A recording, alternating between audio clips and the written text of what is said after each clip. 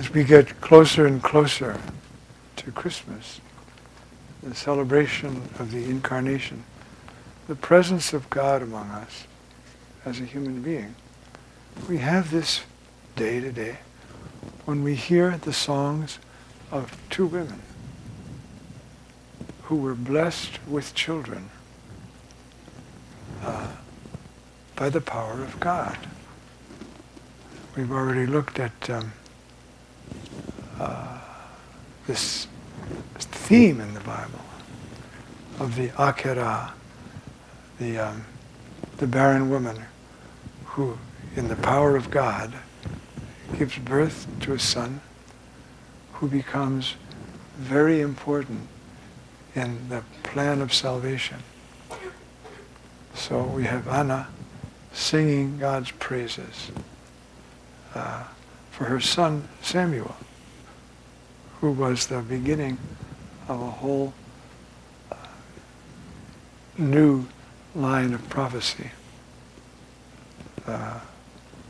and was the one who anointed the first king and so forth, Shmuel.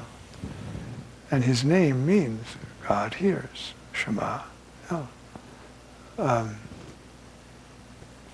the song is about God's preferences. See, the bows of the mighty are broken, while the tottering gird on strength. The well-fed hire themselves out for bread, while the hungry batten on spoil. The barren wife bears 7 sons, while the mother of many languages.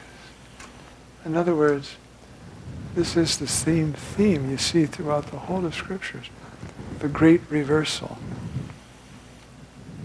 Just meditate, for instance, on the Beatitudes. Blessed are the rich and powerful. No, blessed are the poor. Blessed are those who are happy all the time. No, blessed are those who mourn.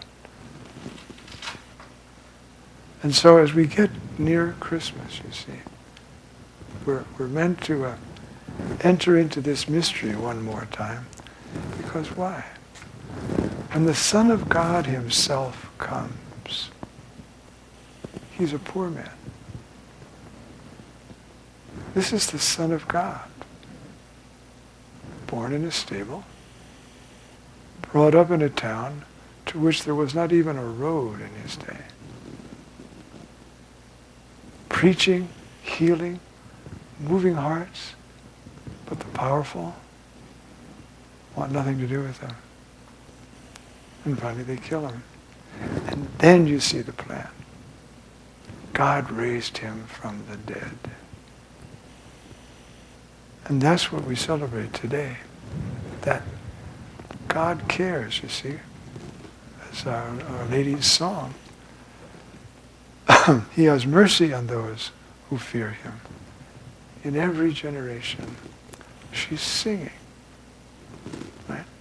He has shown the strength of his arm and scattered the proud in their conceit. He has cast down the mighty from their thrones and has lifted up the lowly. He has filled the hungry with good things, and the rich he has sent away empty. So you see, this is God's plan. This is the way God is. He has mercy on everybody. And we have kings who are canonized, Saint Louis of France. You know, but if they're canonized, then they fall under this category. They were rich and were kings and so forth, but they were hungry and filled with good things. Whatever they had from God. Now, why do you think on the 22nd of December, we've got just a couple of days left before the feast of Christmas, why does the Church give us these two songs? Because of the song of the Church. The Church is supposed to be poor and have its strength come from God.